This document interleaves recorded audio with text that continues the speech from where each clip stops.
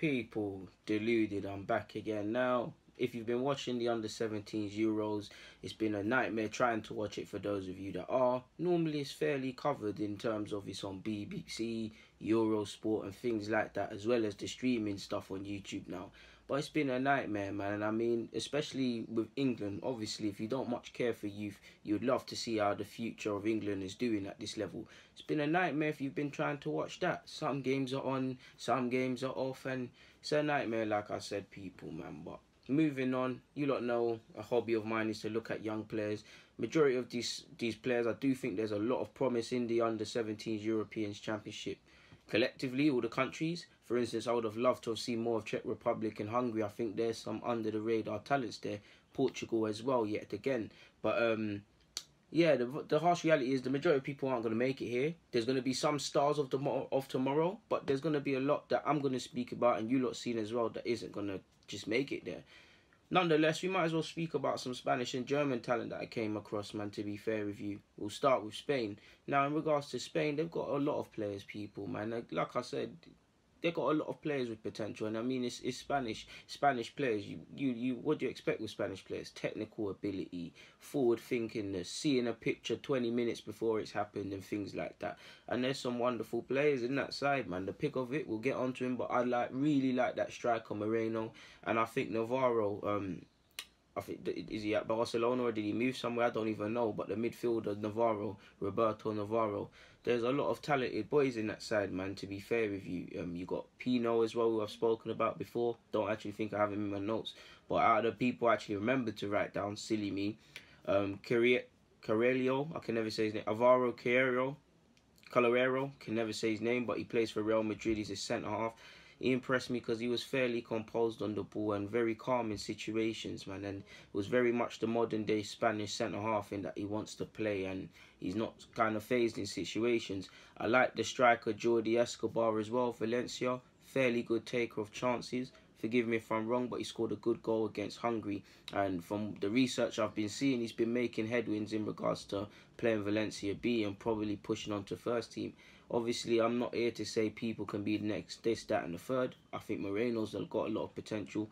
But Jordi Escobar seems to be making headwinds. So, yeah, man, he looked like a decent striker, good with his back to play, be able to bring people in. You'll notice I'll repeat the same things, people, because football is not rocket science. You're just looking for checkpoints. And he was decent, man. Could show a bit more potential. Again, I'm not here to say man of stars, but he was decent. Xavi Lopez, I think he plays for Alvarez. Forgive me if I'm wrong, but a fullback, modern-day fullback. I felt he supported down the flank well. I think he was fairly composed. Decent final ball, snaps at heels as well, very tigerish and stuff in how he tries to win the ball back.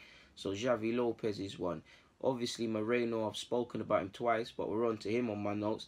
Really like him, man. I think he's joined Juventus from whoever. Really like him. Drops deep, gets involved in play and them sort of things there.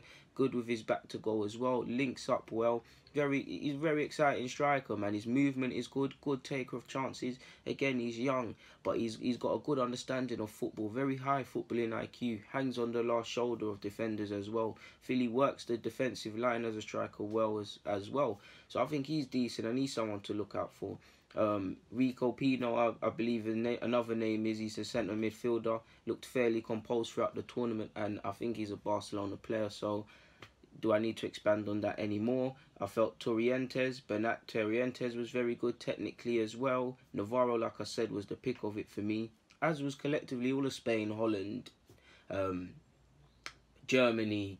There's all of them, even the ones I don't name. It'll be a player I haven't spoken about. That's the one that goes on. That's the beauty of football. I'm not here to talk about the stars and all these things, but they got a lot of ballers, man. But Navarro, I've told you lot, Navarro's close control is ridiculous. Some of the nutmegs, some of the situations I was seeing him play his way out of, both passing it and using his technical ability, man. Very cultured, man. Again, potential is just potential. But he's probably, if I was in charge of a City, a PSG, even Arsenal, and he was attainable, he's someone I'd be looking at bringing in, man. In the next few years, he could be a talent, as could Aitor Guillermo, I believe. He plays for Roda, I believe. Keeps the ball ticking in midfield, and I think he can play a couple of positions. Good passing the ball, good passer of the ball, short and long range passing. Showed us a willingness to do the dirty work in midfield as well. As you'd expect, man, he's good with a ball at his feet. He can play in tight spaces. As you'd expect with anyone that's playing in the Spanish national team, you wouldn't be there if you couldn't. Moving on to Germany, people. Someone I'd actually love to bring into Arsenal is Dárdai. I feel he's fairly composed, very mature. I feel when he's on the ball, there's a certain, I want to say elegance, but you know when someone strikes you people, as someone that's very composed and he does the right things. Very strong lad as well, wins the ball back, very decent, man. I feel he can play, I've seen him play centre-half and in midfield in this tournament, or drifting in between, man. Either way, he looks like someone, man. Would like to bring him in and develop him. Karim Adeyemi, if you've been looking at him, he's probably, along with Doku and a couple others, and Adil Ashushe, I can never say these names, of France, but Karim's a baller, people, man. He's playing for Germany, played up front as well as the flanks. His movement's good, his trickery's good, he's decent. When I was doing my research into him, he looks like a good prospect. I've seen he's gone on loan. He's actually owned by Leipzig. Nagelsmann will have a field day working with him, but he's owned by Leipzig. He's been on loan as well this season, this current season or season that's coming to an end. So is he someone that they're looking to fast track? He was a baller throughout the tournament. You had Karim Çalhanoğlu, I can never say his name, but the cousin of the lad that played for Hamburg and AC Milan. Fullback as well, similar with the other fullback I named. Likes to get forward well, good engine, good final ball, decent takeover, good first touch, and all these sort of things. Then obviously you had the Jordan Meyer, again similar to Dárdai in that he was very mature and composed in midfield. He had Malik Tillman as well. I've seen him play for Bayern Munich, forgive me if I'm wrong, German midfielder. Cute little touches. The whole German side was good, people, and to be fair, Germany and England, sorry, were sides people were talking about as to doing this thing and getting into the final. So possibly both sets of players and coaching staff could feel disappointed. Holland retained the thing, and obviously Italy, forgive me if I'm wrong, but is this Italy's second final? I could be wrong on that. But in regards to the German people, oh, people, forgive me, man. Oh, hay fever's doing a madness with me. But in regards to Germany and Spanish talents, they're who caught my attention, people, man. So, yeah, I'm going to do a couple of these vids, to be fair with you. So, let me smash them out.